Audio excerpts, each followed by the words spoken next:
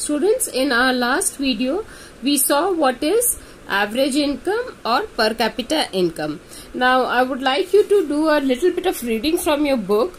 We are on page number 8, and in this paragraph it is written that countries with per capita income of US dollars 12,056 per annum and above in 2017 are called rich countries.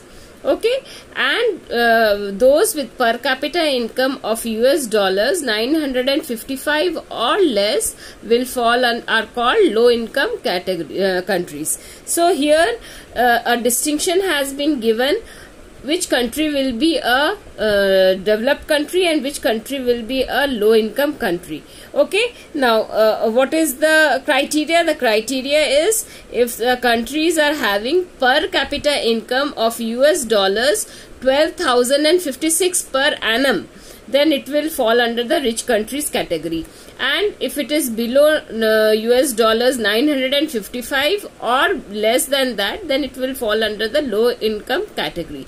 So according to this, India comes in the category of a low middle income country. Okay, because its per capita income is US dollars 1,820 per annum. So you see, this is a it's a survey which is done in the year 2017. Now we'll just look into the last line. The rich countries excluding countries of Middle East and certain other small countries are generally called developed countries. Now we will look into this point in our next topic, that is income and other criteria. Now as we have seen that for individuals there is a mix of goals, and mix of goals will lead to the development of the individuals. Individuals just cannot have only income as a criteria for its development. Similar is the notion for the nation. Okay, now nations also is built up of individuals, and in nation also cannot have only the per capita income as the only criteria for its development. So it needs other factors also. So now we are going to do those factors, income and other criteria for development. What will be the other criteria? So we are going to study this other criteria now. Other than income, what it will be. Now in your book this table is given, so I'll just explain you first, and then you will be you have to literally learn this up. Okay, now see, I have a table over here. Now this table says that the PCI is the per capita income, and this has been taken, the records have been taken in the year 2015 and 16. Okay, I have 3 states over here, which is Haryana, and Haryana is 1,62,034. Per capita income of Haryana is 1,62,034 is the per capita income in rupees. For Kerala, it is 1,40,190 rupees, and for Bihar, it is 31,454 rupees for the year. This survey was done in the year 2015-16. Now this values can vary, okay, but then what you have to understand over here is the concept.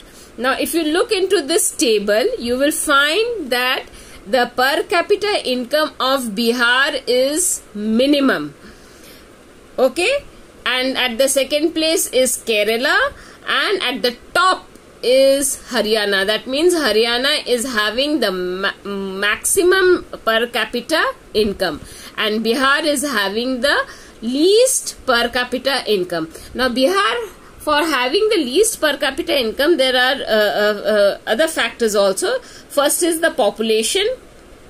It's highly populated, because of that also the per capita income goes down, and the per capita income is not much in Bihar. So that is another reason why the per capita income is less. But then we cannot according to this table, if we will then rate Haryana as number 1 in per capita income. But is this the fact or is this the truth? So we will see. We cannot, as I said, we cannot rate only on the basis of per capita income. We have to look other factors also. Now what are the other factors? So let's look into one more table. In this table, this IMR is the infant mortality rate. Now what is infant mortality rate? Infant mortality rate means number of children dying before 1 year in count of per 1,000 children. Okay, I'll just explain you once again. So what is IMR? IMR is the infant mortality rate. That means number of children who die before celebrating their first birthday out of total of 1,000 children. Okay, so this is infant mortality rate. Those who do not celebrate their first birthday out of every 1,000 children. So if we are looking into this table, then we see that Haryana is 33 out of 1,000. That means 33 children die out of 1,000. Kerala, it is 10 children who die out of 1,000 children, and in Bihar it is 38 children dying out of 1,000 children. So according to this table, we see that infant mortality rate IMR is least in Kerala. Okay, now having infant mortality rate is not good. It is not, it's not a positive sign. Okay, so we see that even though in this one Kerala was in second place, here Kerala is in first place because the number of children dying is very less. And Haryana, it was in the first place of per capita income, has gone to the second place, that is 33 out of 100. And Bihar is in the third place, that is 38 children dying out of 1,000. Now this is one criteria we saw. We are going to see another criteria, that is the literacy rate. Okay, what is, how many children are educated? So if we see this table, we see that here Haryana is having 82%, Kerala is having 94%, and Bihar is having 62%. So Kerala is having the most literacy rate. People are maximum educated in Kerala, then Haryana, and least in Bihar. So this is another criteria we have seen. Okay, and now we are going to see the net attendance rate. Now what is net attendance rate? Net attendance rate means it is number of children between the age group of 14 to 15 years who are going to school. Okay, so what is the net attendance rate? We see that 61 is the net attendance rate of Haryana, and 83 is the net attendance rate of Kerala, and 43 is the net attendance rate of Bihar. So we find that Kerala is at top position in all these three tables. So even if the per capita income is less in Kerala, but Kerala is having a better position in the other tables. Okay, so therefore we can conclude. What can we conclude? We can conclude that income is not the only criteria to judge the development of a country. So what can we conclude from this? Which state is more developed? We can conclude that Kerala is more developed because it is having less infant mortality rate, more of literacy rate, which is good, and net attendance is also very high. It is at the top. Okay, so this tells us that Kerala is better developed than Haryana, and Bihar is the least developed among all these three states. Now what you have to do, this is a very important question and it comes almost every year in some or other way. Now what you have to do is you have to literally learn this table, and you should be able to explain all this which I explained to you. Okay, so that if the question comes, because this is very easy question, the only thing that you have to do is you have to learn this up. Okay, now I had explained you earlier, I had just mentioned before the starting of the topic that in Middle East countries, it is still developed. Some countries of Middle East countries are considered as developed countries. Now, why is it so? Because we know that Middle East countries, there is lots of money. Okay, why? Because there are so many oil wells which are present. But then we cannot look into the money factor only over there. We cannot just look into the per income income or average income over there. Only that is not going to be the factor. Now, what is the state of security over there in Middle East country?